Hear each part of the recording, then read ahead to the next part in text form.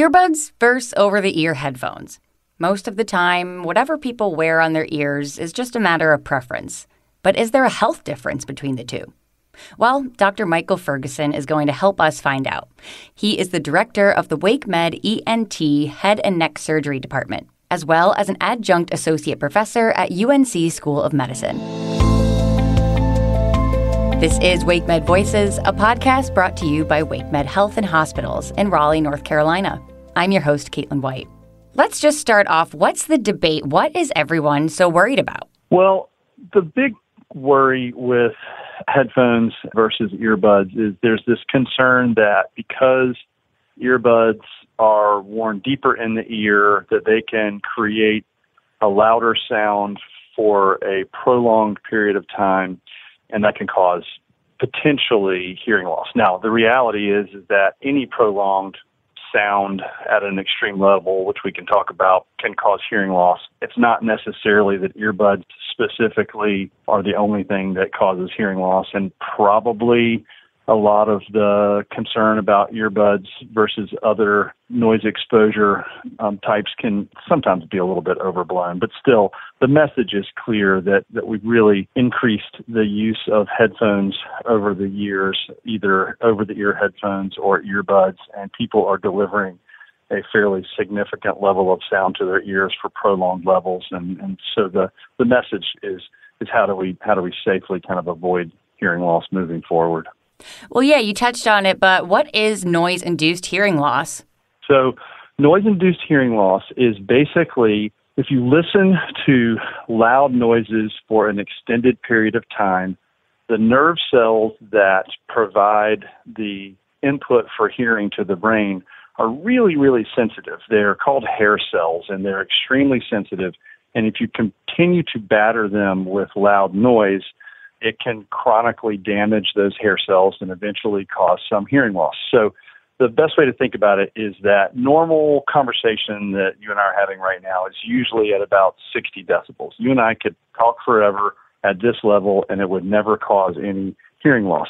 You can even have levels in the 70s that aren't harmful, but anything over 85 decibels is considered too loud to listen to for an extended period of time. And so one way to sort of put it in perspective is the National Institute of Occupational Health and Safety says that in the workplace you can listen to 85 decibels of noise for 8 hours. Okay, so and then anything beyond that can cause damage.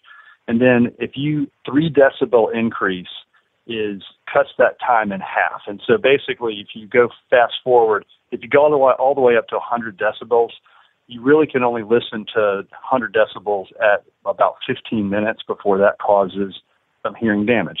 Most portable music players, iPhones, cell phones, you can play your music up to 100 to 110 decibels. So you can see how pretty easily you could be generating potential noise-induced hearing loss with just the use of your mobile music player.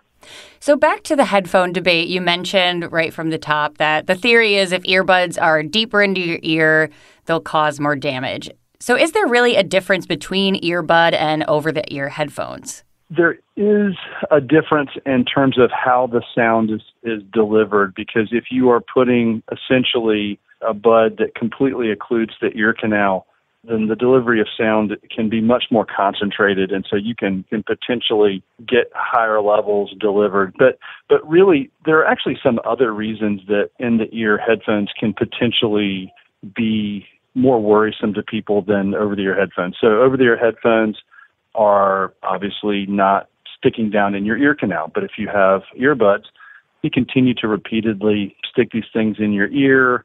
You're using them at the gym, you're using them when you're exercising, on the bike, all that sort of thing. There is a potential for increased risk of infection. So getting ear infections from chronic use of earbuds if you don't clean them. And kids will sometimes share their earbuds, which is a bad idea.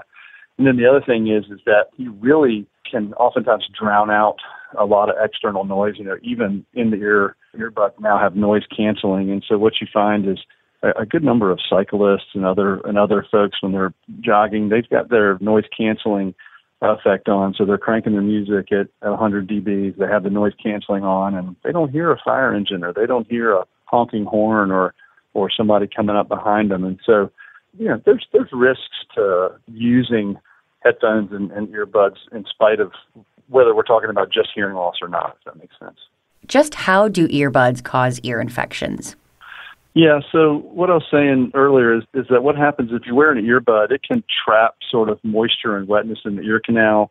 And then, people are in the gym and they're working out and they're hot and sweaty.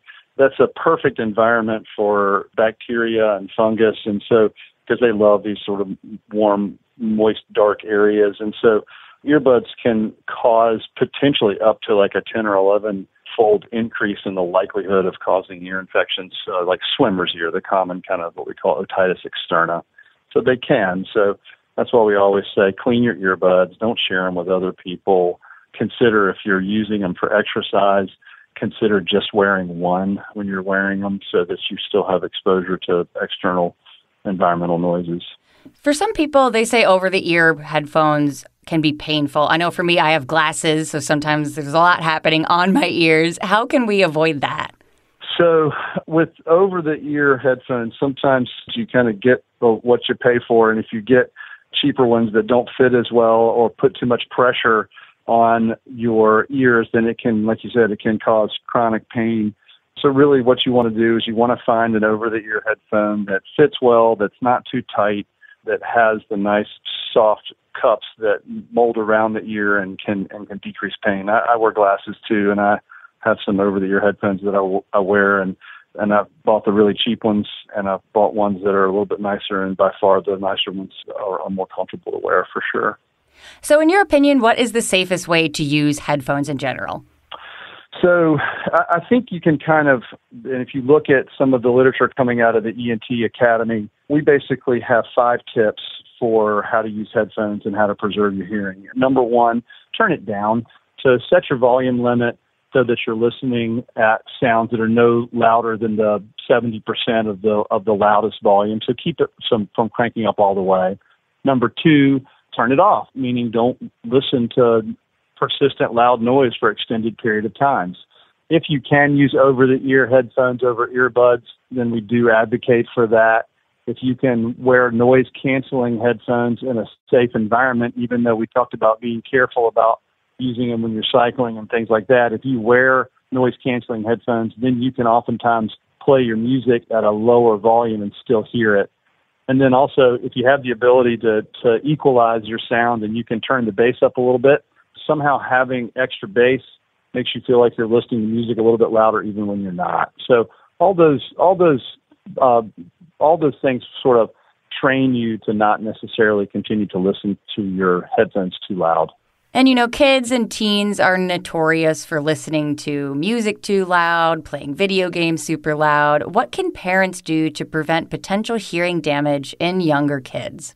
I think my advice for what to do with that, again, is especially at the younger ages, if you can encourage them to wear the over-the-ear headphones at younger ages, that's great. Number 2, use the devices at times without headphones. Again, we're funny creatures. We like our quiet time as well. So sometimes we make decisions for ourselves that might not be the best decision for your child. And so sometimes allow the noise to be external so that they're not always wearing headphones. And then like anything else, parents have to regulate what their kids are doing. They have got to keep their eye on the ball. They've got to make sure that if their kid has an iPhone, that the iPhone has a correct level of sound coming through so it's not up too high. They have to pay attention to what their kids are doing. And that's really it. It's pretty simple. Just manage and pay attention to what your kids are doing and don't let them do things that are probably not healthy for them.